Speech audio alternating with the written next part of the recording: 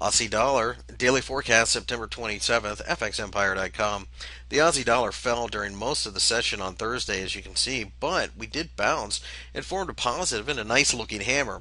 This suggests that perhaps we will continue to kind of bounce around here between the 105 and 103 area, but ultimately we actually think 103 will give way. Quite frankly, the RBA, the Reserve Bank of Australia, is expected to cut rates a couple times over the next couple of months, and as such, this will more than likely tarnish the image of the Australian dollar. If we want to play a commodity currency to the long side, we will actually do it over in the Kiwi dollar, as it should outperform.